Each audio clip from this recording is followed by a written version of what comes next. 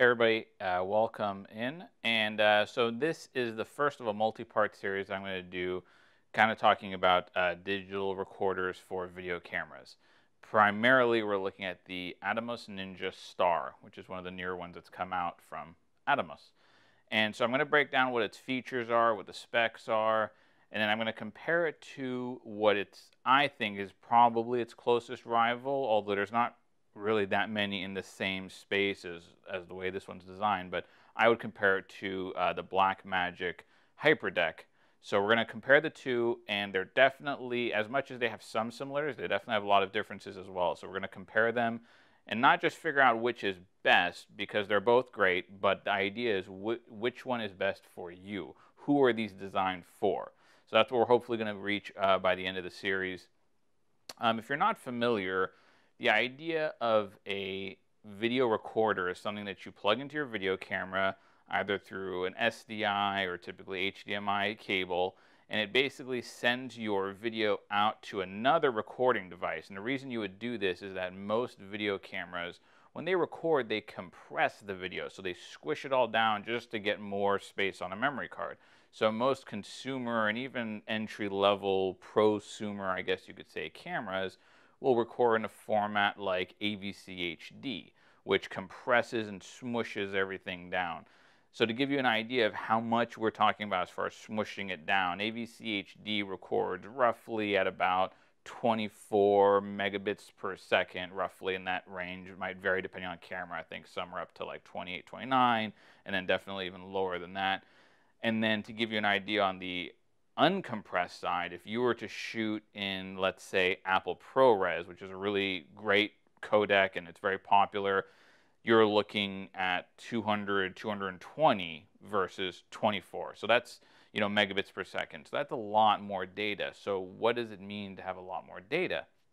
Well, when you have a lot more data, you have a lot more control over the picture. Now, if you were to take two images, one just straight from an AVC HD camera, one from a ProRes, and you put them side by side, you actually may not see a ton of difference unless you really started blowing things up and looking at the pixels. But on initial glance, it's going to actually look pretty similar. It's not until you take it into your editing program and you start trying to adjust things. So you start maybe bringing the highlights down, filling in the shadows, bringing in more light, and then doing some color grading. Maybe you want to give it a different feel. Maybe you want to apply some different looks on top. You want to start playing around with it. As soon as you start playing with that AVC HD footage, you realize that there's no data behind those pixels you're seeing. And so as a result, the image breaks down a lot. You're going to get a lot more of a grainy image, a lot muddier looking faster as soon as you start trying to tweak it. When there's not as much data, for example, if you have an area that looks a little bit too bright, not blown out, because if it's blown out, you've lost that data anyway, but it's just a little bit too bright and you want to bring that down, AVC HD is not going to have a lot of data in that area, so there's not really a lot of room to bring it down. Let's say it's a sky or something like that.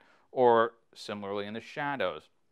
Maybe someone's sitting, they have a little bit too much shadow on their face. You want to bring that out a little bit. You're not going to be able to do that as much with AVC HD. So that's where formats like ProRes come in that lets you have a much more robust file. It lets you do a lot more with it. And you can get a lot more creative looks with it. You can stylize it. You can grade it. You can fix things, change things. It just gives you a lot more latitude, and it just gives you a lot better result in the end. The downside, obviously, is these are much larger files you're talking about. And that's something that we're going to hit on as we go through and compare the devices, because they have a different storage, different media, and that's going to definitely make a difference. So this was just the intro. I'm going to put the link up here, and then you'll see where to go to the next one. And the next part of this series, we're going to start looking at the Atomos. We're going to look at the features, the specs, what it does, who it's designed for, and kind of the strengths and weaknesses, right out of the box. So thanks for checking out this one. Make sure to click over, and then I'll see you in the next one. Thanks.